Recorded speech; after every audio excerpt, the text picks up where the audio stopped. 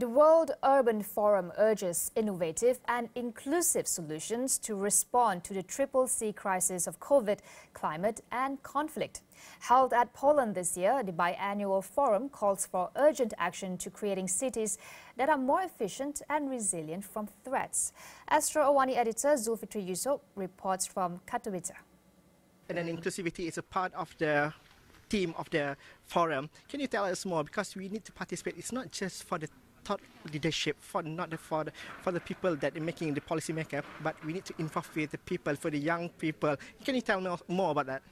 Yes, we are very proud that this forum, we are trying to make it inclusive.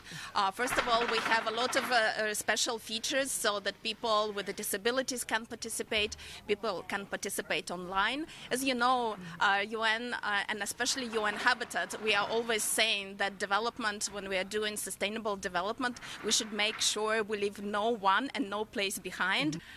It is really very important to have this conference right now. I think rapid urbanization is a mega trend, and the world is facing triple crisis.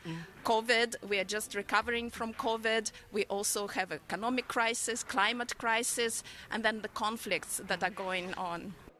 Organized by UN Habitat, the World Urban Forum was established by the United Nations in 2001 to study rapid urbanization and its effects on cities, communities, economy, as well as climate change.